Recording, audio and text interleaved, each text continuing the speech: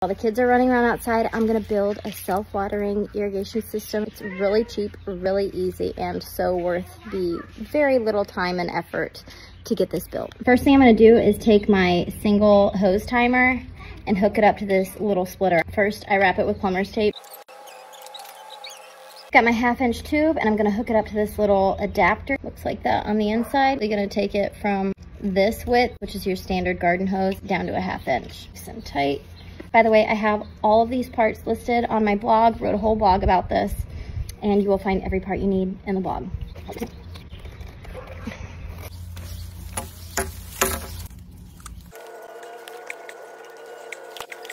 So that line is running from back there all the way up through here. Now we need to trim this down, and we plug in this 1/4 inch drip tube system. So I'm gonna trim it right here and then cap it off. So here's the end of the line. I've got this little cap that's gonna plug off the end of the 1/2 inch line. It's actually very stiff and hard to get that cap in there, so I have some piping hot water that just got boiled.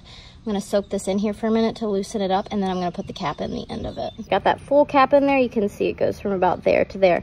Definitely use the hot water to your advantage. The next step in the process is to use this little puncture tool, a few holes in here, and then run the smaller 1/4 inch line throughout my plants here on the steps, and plug in the sprayers, and they're gonna water themselves. Babe?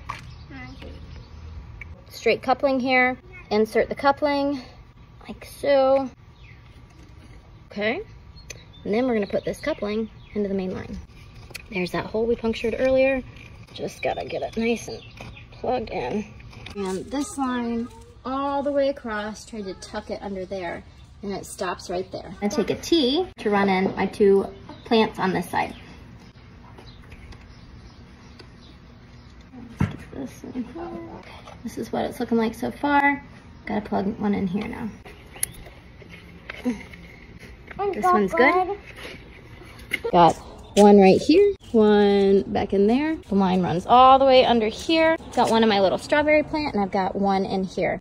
All we need to do now is turn it on and give it a little test run and adjust the sprayer heads. And okay, this one is pretty aggressive. Whew, let's turn that baby down. This one is not on. Turn it on. Okay, too much. And this one is really aggressive. Aww. Let's turn that down. Turn it up just a little. I did that in about 20 minutes while the kids played in the yard. Now I just have to clean up the mess.